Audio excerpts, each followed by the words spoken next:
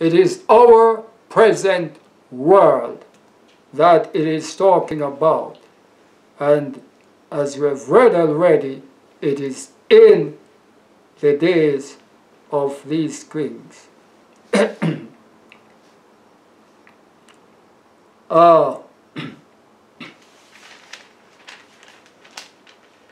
Christ's second coming is at the end of their days. Even Christ's second coming. Christ's second coming is at the end of the days of these kings. Remember, let's follow the process of things based on the Bible, right? All of what I'm talking about, all the wars, all the kingdom, all I'm talking about, evangelism, the final phase of this world, evangelism by the truth, or with the truth of the Word of God, all of that, the church without spot or wrinkle, all of that is before His second coming. And that's why I say when He comes the second time, all He does is stop, take up His people, and go, and the world just change into a bottomless pit. Dismal. No kingdom, nothing. Right? It is after the days of the kings of the present day that it is talking about. After the millennium, the earth made new is after. Christ's second coming is after the plagues, the 7 last plagues. That's Christ's second coming. Let us follow the Bible and the process of what God is saying to us. It is after. It is not before. It is after. It is in when they are operating. The stone and the kingdom are one and the same. Notice that the stone and the kingdom do the same thing. Smash the image and destroyed it. Verse 34 and 35 says, go ahead. Thou sawest still that a stone was cut out without hands, which smote the image upon his feet, that were of iron and clay, and brake them to pieces. Then was the iron, the clay, the brass, the silver, and the gold broken to pieces together, and became like the chaff of the summer threshing floors, and the wind carried them away, that no place was found for them. And the stone that smote the image became a great mountain, and filled the whole earth. These are symbols of Christ, kingdom of mortals, parallel the kingdoms of this world. These are practical. This is one thing about Christ's kingdom that we have not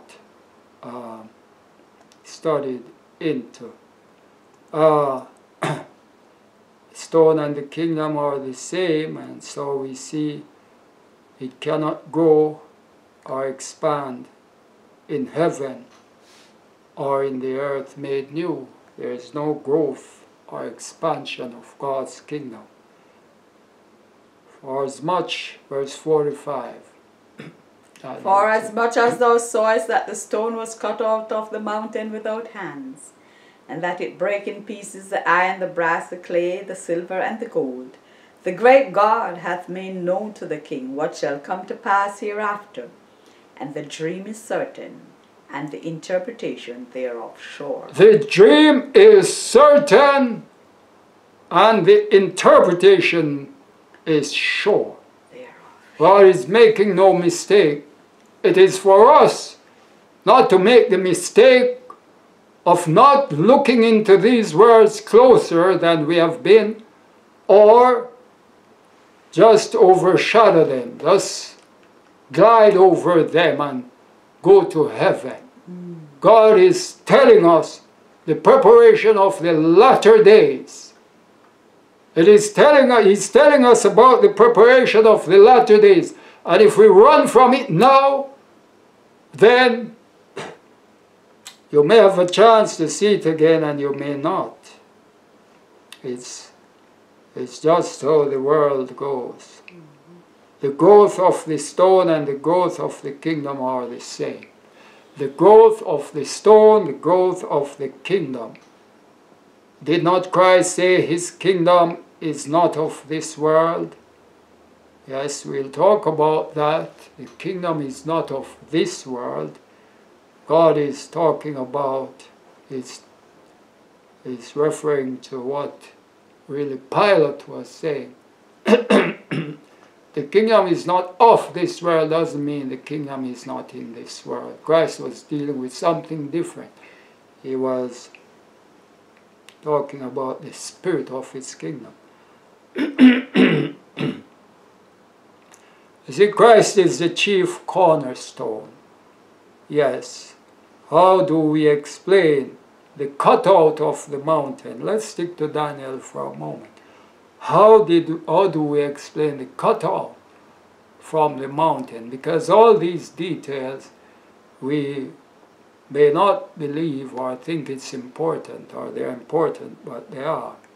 We have to look at each point and try to understand it. It is a symbolic prophecy, but God has coached in it the kingdom of mortals. And what he's saying, that nothing more is said about that mountain from which the stone was cut out.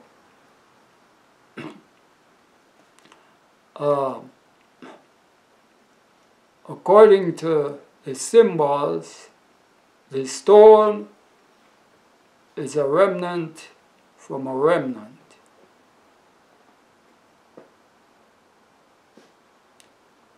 The true kingdom in the last days. The stone grows, that is in gathering of saints. Where will be the kingdom? Where? Why will it be set up and when? We're talking about that. And of course we will get into those questions. Jeremiah 33. Jeremiah will answer the question as to when and where. Go ahead. For lo, the days come, said the Lord, that I will bring again the captivity of my people Israel and Judah, said the Lord, and I will cause them to return to the land that I gave to their fathers, and they shall possess it. Right. This is not ancient Jews, ancient Israel and Judah per se. This is modern Israel and Judah. Those are the subjects of his kingdom. You and I, as descendants of those who were scattered, God is going to find this man and that man were born there. God has the mathematical calculation of every hair on our head. Every hair. You know, sometimes I see hair in my nose. Look in your nostrils, you see hair. Look. Sometimes you see hair growing. Your eyelash, some may not have eyebrows, or may lose it. Some may, I don't know if anybody lost their eyelashes. But wherever on your head there's hair, sometimes we refer to the hair on our head, We believe that he's just talking about the normal head of hair, right? So what is it talking about? No, it's talking about hair on your head, and if your face is your head, then he numbers that too. Oh. My beard turns gray now, but his hair on my head, isn't it?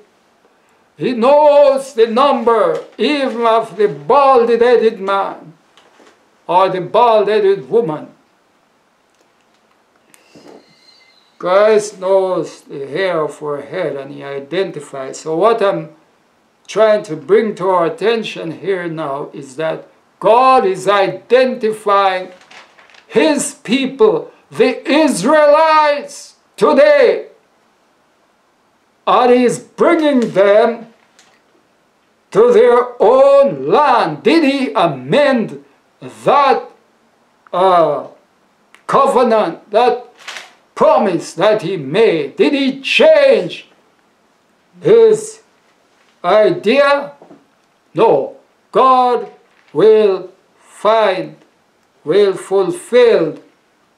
his word with Israelites, but they are the descendants of those who were commingled, who were scattered, who were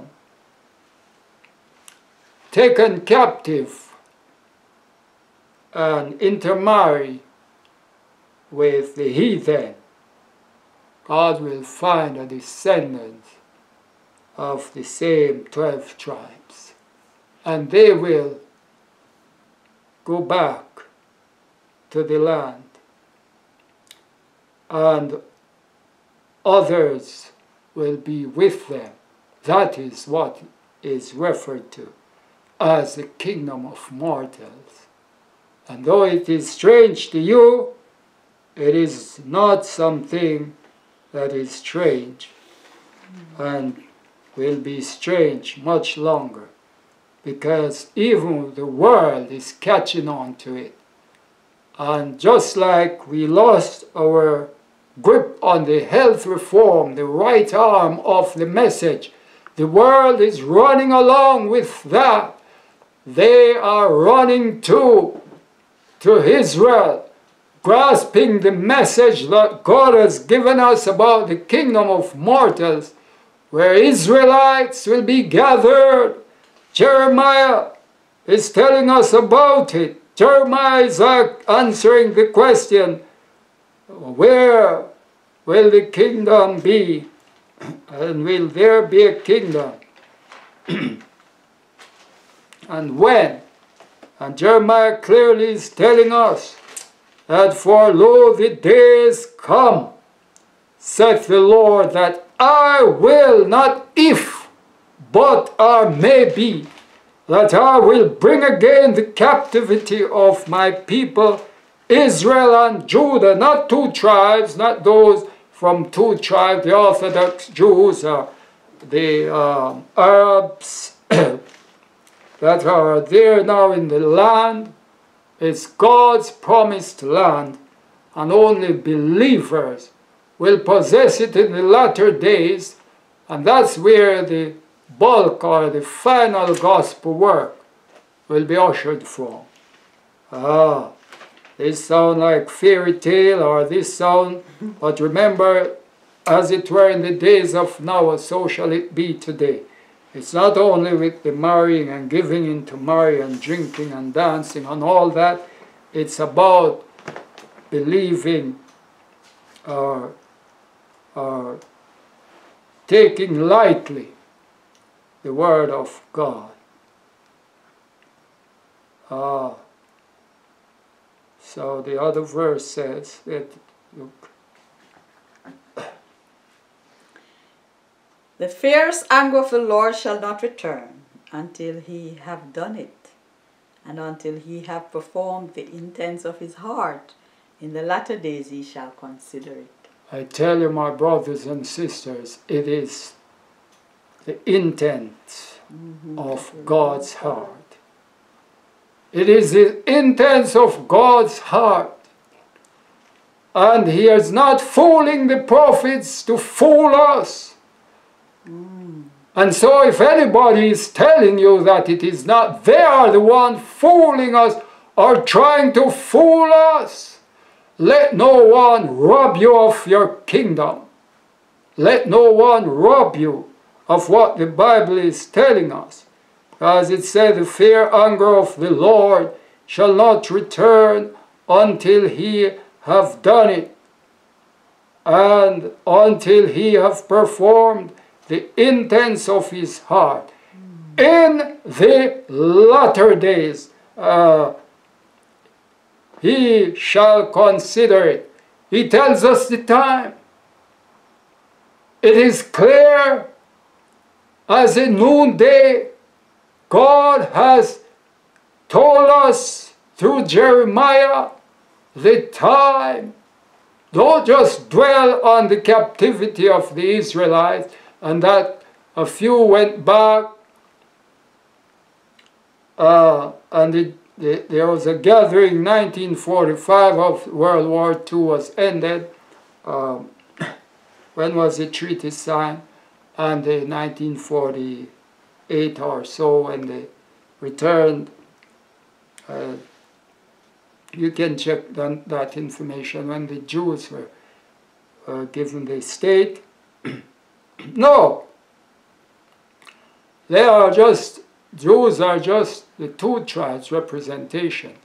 The 12 tribes, the 10 tribes, the 10 tribes were scattered way back 1721 BC, and they have never returned. They were scattered. And so God is promising here that Israel and Judah, He makes sure to show us that it's the 2 tribes, the 12 tribes.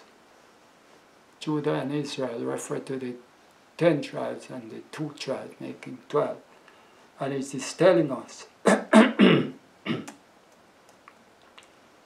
So unmistakably this scripture will be fulfilled. Believe verse who are sealed.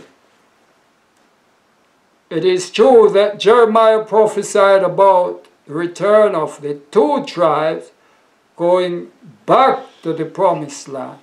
The difference with this is that the whole 12 tribes, this is based on 144,000. Let's read a little more in Jeremiah. Behold, the days come, said the Lord, that I will raise unto David a righteous branch, and a king shall reign and prosper, and shall execute judgment and justice in the earth. In his days Judah shall be saved, and Israel shall dwell safely. And this is his name whereby he shall be called the Lord, our righteousness. Now we look at the first verse that scripture we read was Isaiah. Notice that we come back to the days when I will raise up David, a righteous branch, and a king as a capital king shall reign and prosper, and shall execute judgment and justice in the earth. You recall the language of Isaiah.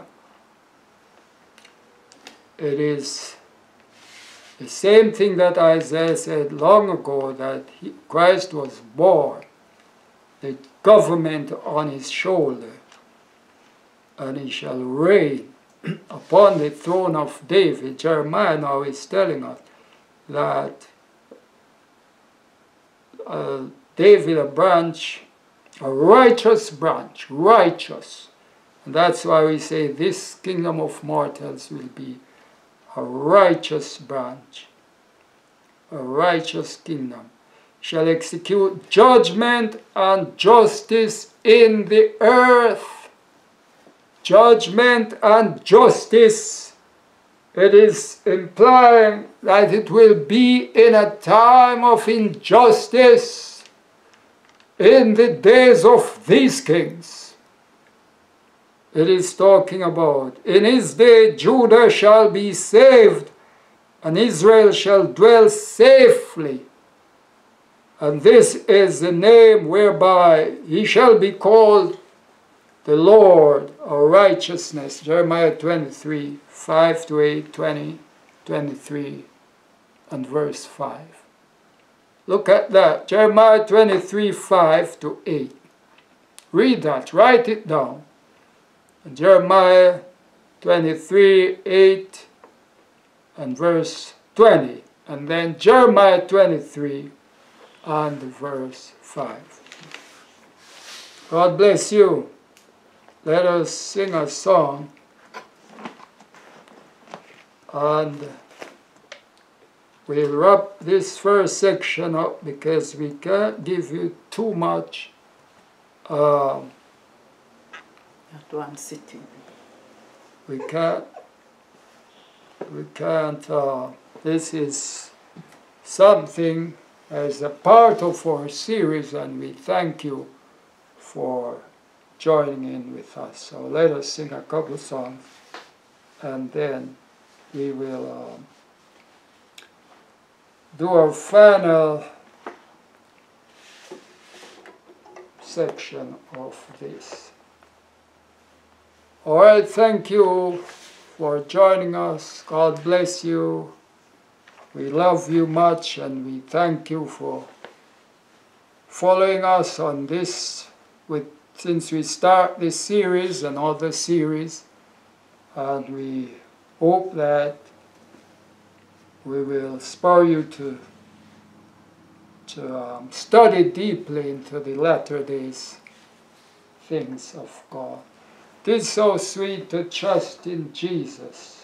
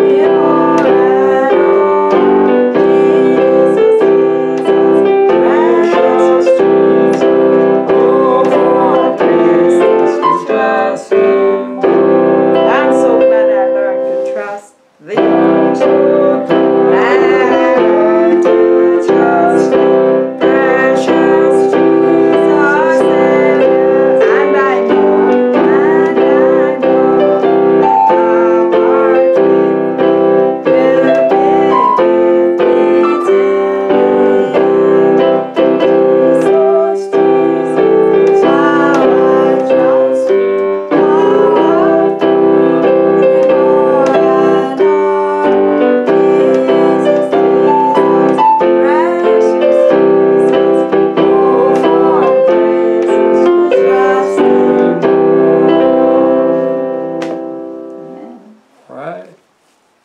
Next number, next title.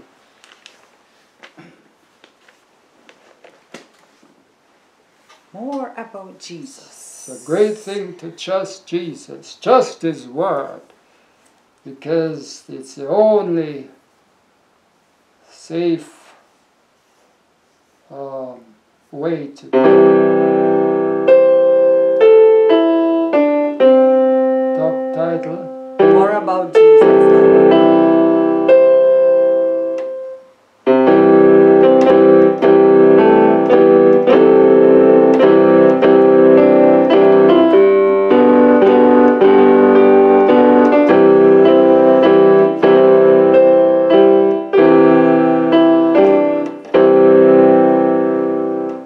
More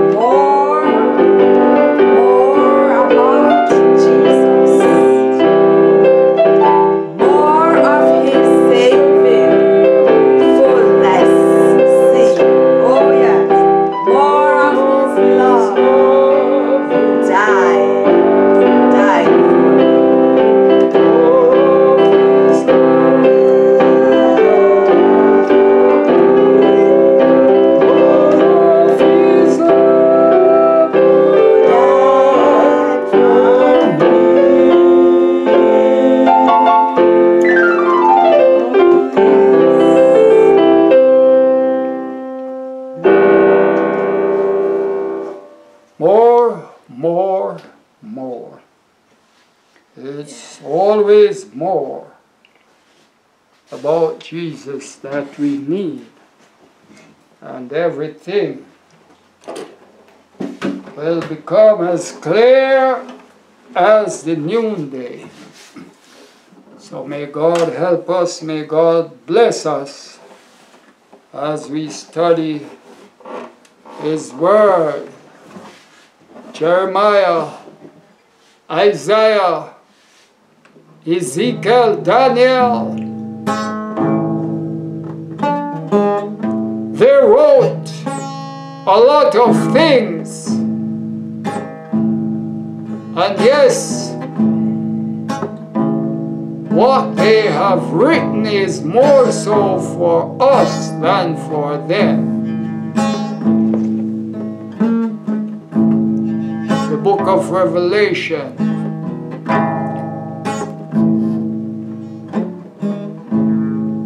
is the end, summarize all the books of the Bible, meat and end. So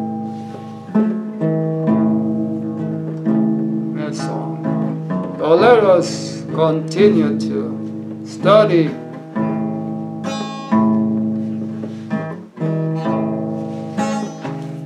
the message that we are giving this time is the message that we must concentrate on. All the other revelations, yes,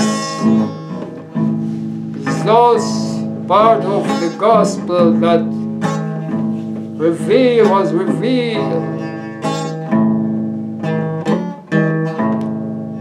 And of course we have seen the fulfillment. They form the foundation of what we are given these days regarding the three angels' message. What I've alluded to this week is that many of us don't know the three angels' message.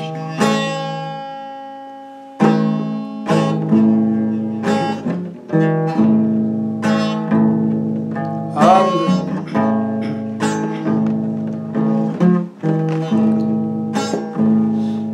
that is not a condemnation to us in the Seventh-day Adventist Church not to know the Advent message, or for it not to be taught in our institution as much. Why? Because we want to be popular, really, but it is important to know the message of the hour. And although I'm not, and the Bible doesn't condemn you for what you don't know, it places emphasis on what you ought to know. Ignorance of the law is no excuse. Ignorance of the word that God has given us is also no excuse not to know. So don't take it that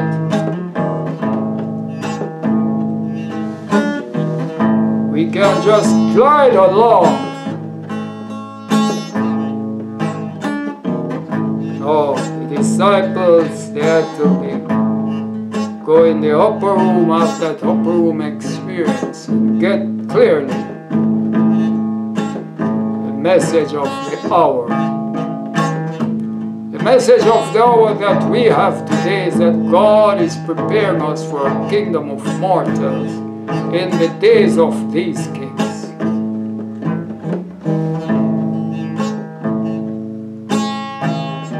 Hear the blessed Savior calling the oppressed. Oh, ye heavy laden, come to Him and rest. Come no longer tarry.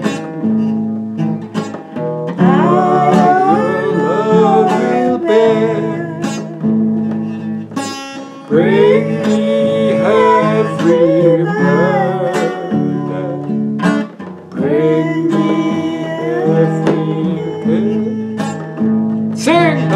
song, come unto me, and I will give you rest. You want rest? Take my yoke upon you.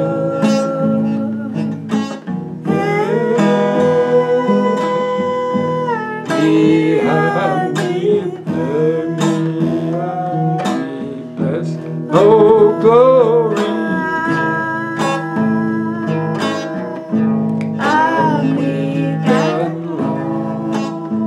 Lord, just make my Trust my just my yoke is easy. Come, my yoke is easy.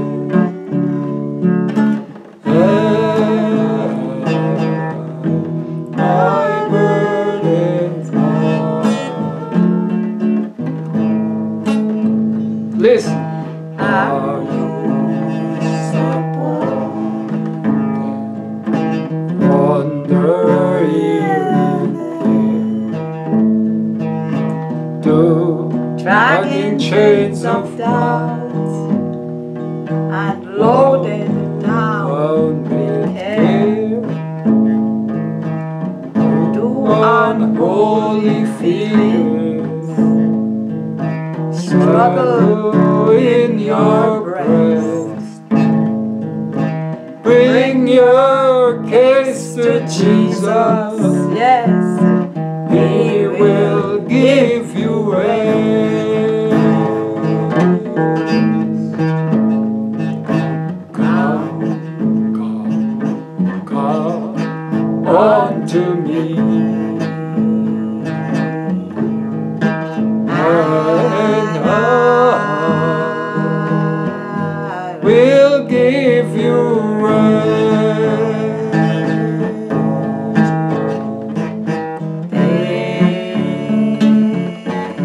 My yoke upon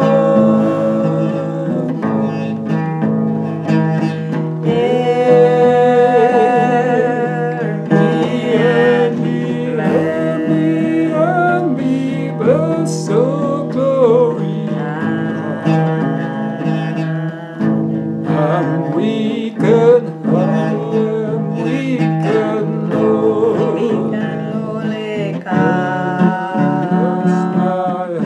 and trust my mind. Trust my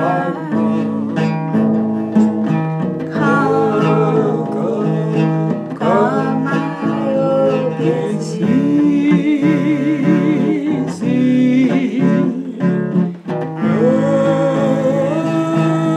and my burden's light. One more time. Come, come, come unto me. Unto me. It's a promise, and I will give you rest. Will give you rest. The kingdom of mortals that we're talking about is a kingdom of peace and rest. Preparation for the trip to heaven.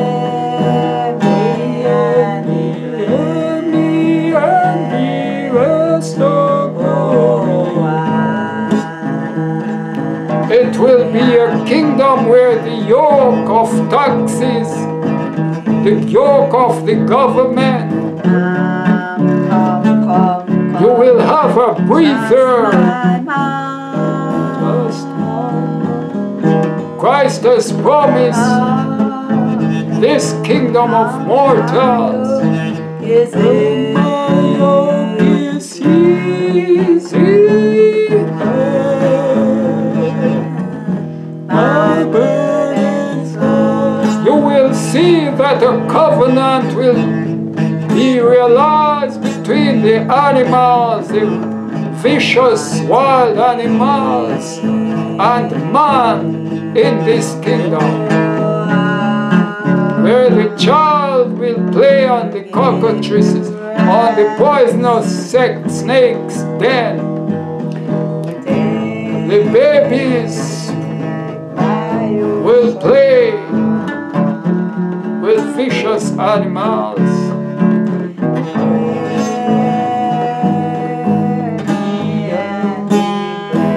But they will not be vicious in the kingdom of God. There will be peace in the midst of hostility in the days of these kings.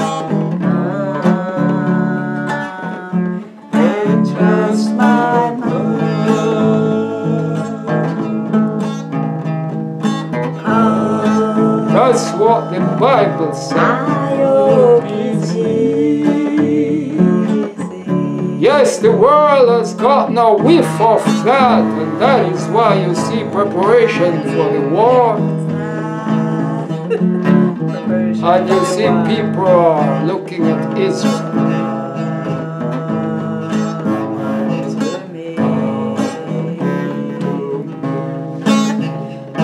And listen to the call of Christ.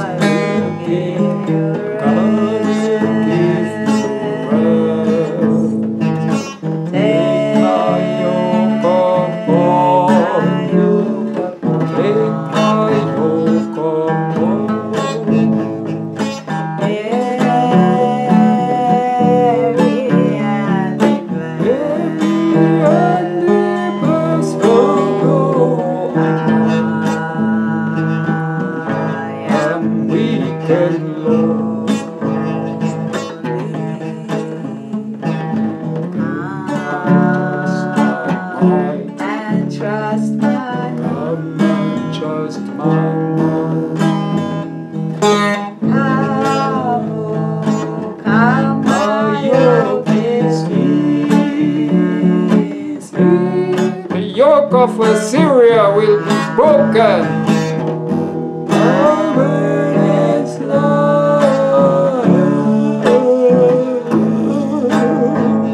The burden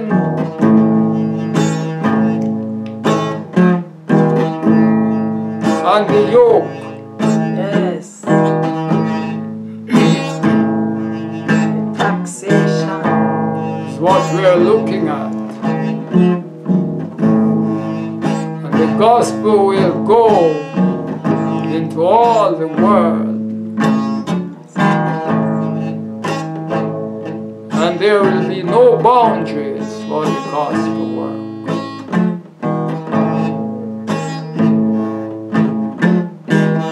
There will be no boundary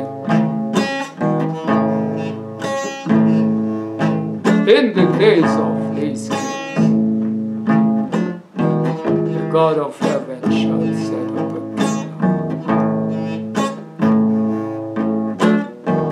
It's one stop that we must make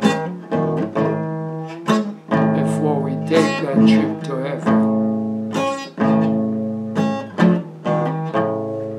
You will know about it. Join us some more as we study.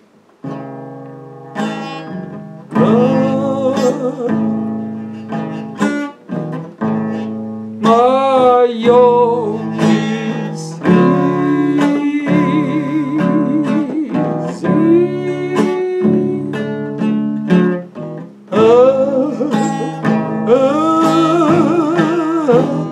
My burdens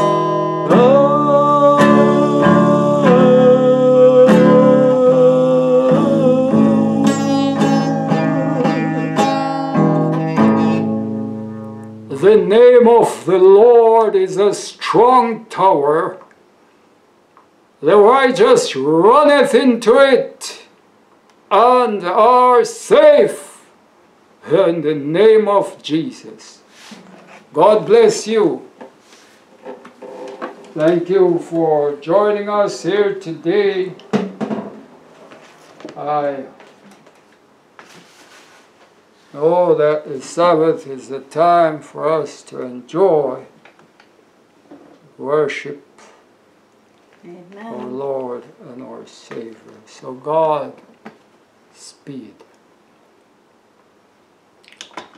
Go in peace. Visit our previous videos, share them and share this one, because the word must get out that the final work, gospel work, the headquarters